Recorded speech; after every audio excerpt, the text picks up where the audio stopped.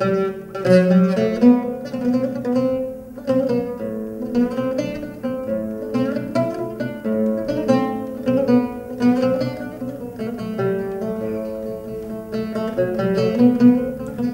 then you can start going to other Maqams with clothes, and so goes on. So you can play a lot of time doing always new and new things.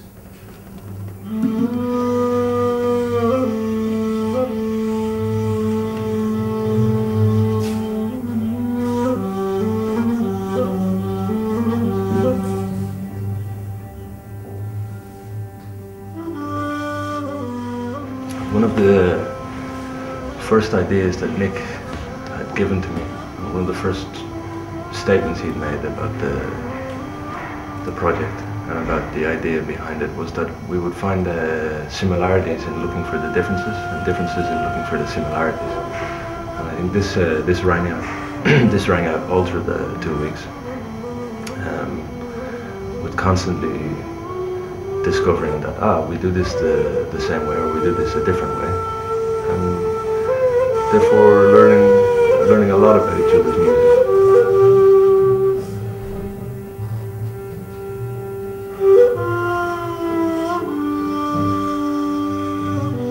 In the process of doing rehearsals, where after we gave a seminar for the guys, and they in return did the same for us, and we demonstrated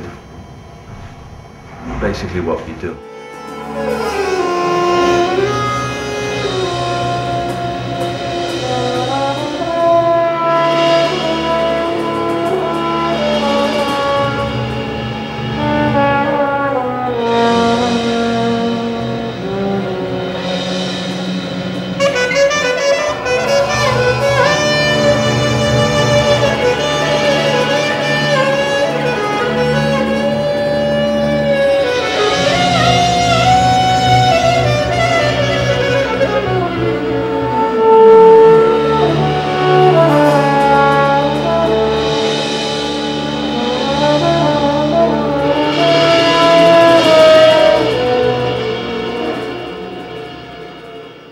We passed through about an hour in the first day of,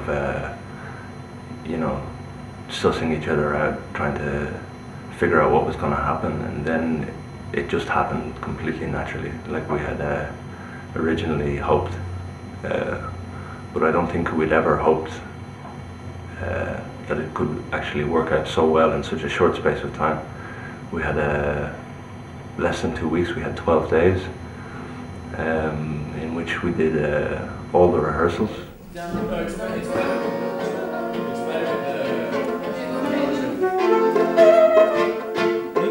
In that section there, it just goes like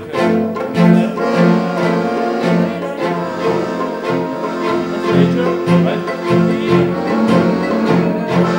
And then again you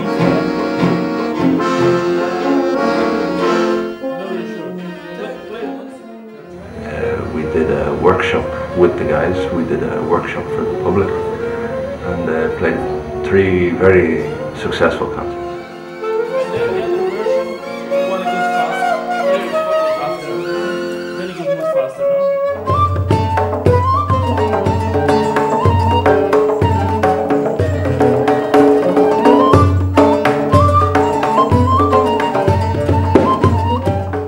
I would say first that generally Greece, because it's a crossroad and has many different styles, not only of music in general, traditional music, very many different. If you hear music from the islands, it has nothing to do with music from northern Greece, nothing at all. Probably it could be from another country.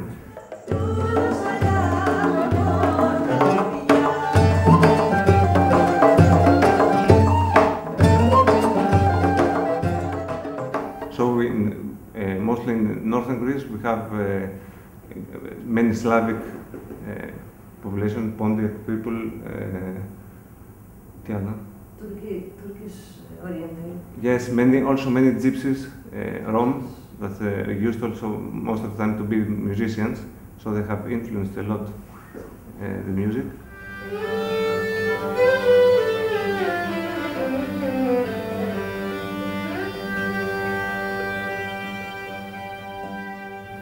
We can say that the islands have a kind of style that is like unique.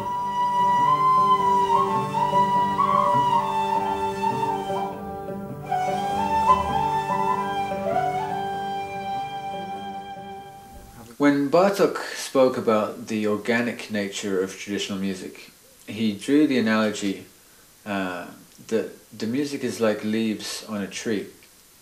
And that's true both microcosmically and macrocosmically. In the micro form, if you look at traditional music from many different parts of the world, the compositions, the songs are constructed using small cell-like forms, small musical cells, which resemble each other very closely, but develop through a system of micro-variation. And this is exactly the same way the leaves on a tree resemble one another. They're obviously formed from one primary source. They're obviously like this particular type of leaf, but no two leaves are exactly the same. And when you stand back, they look like one tree.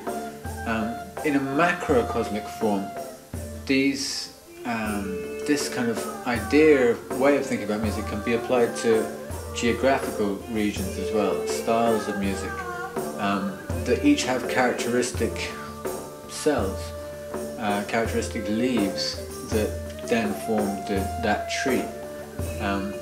Nowadays, the world is really listening to the whole world's music, and people all over the world are listening to everything. So it's like we're now looking at the whole forest.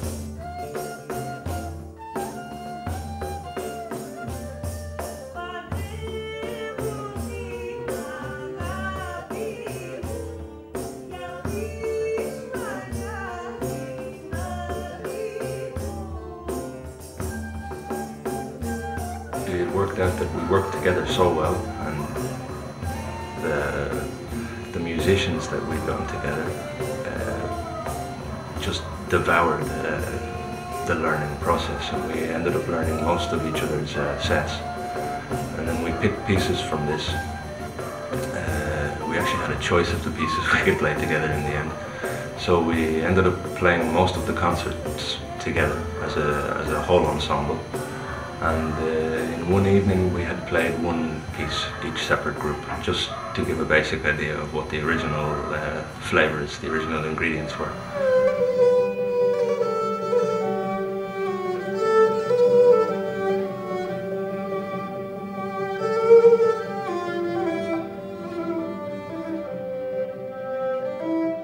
A small semitone, some readers will say the bigger semitone. The first small, small semitone, it's not divided because of the scales of the use.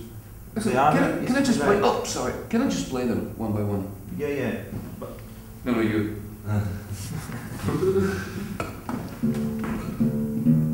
Yeah, that's normal. you see, it's not Yeah. not going like Yeah, this. yeah, It's yeah. going One or the other. either. We won't put them consecutively.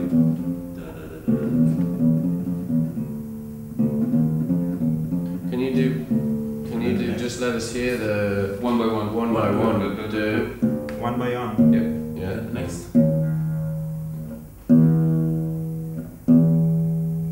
And here is the whole tone. But it's a matter of playing, for example, a minor, a little lower.